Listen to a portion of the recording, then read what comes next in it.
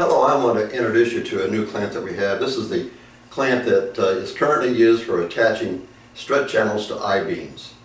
This U-bolt clamp, see the U-bolt clamp, it uses 4 bolts, one on each side.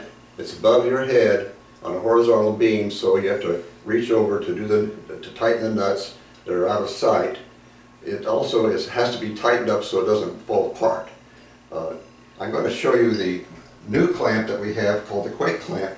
What it has is 1 bolt visible from the bottom. It also has a positive connection that connects the 2 pieces together, and this can be installed in about 1/4 the time that the traditional U-bolt clamps are installed.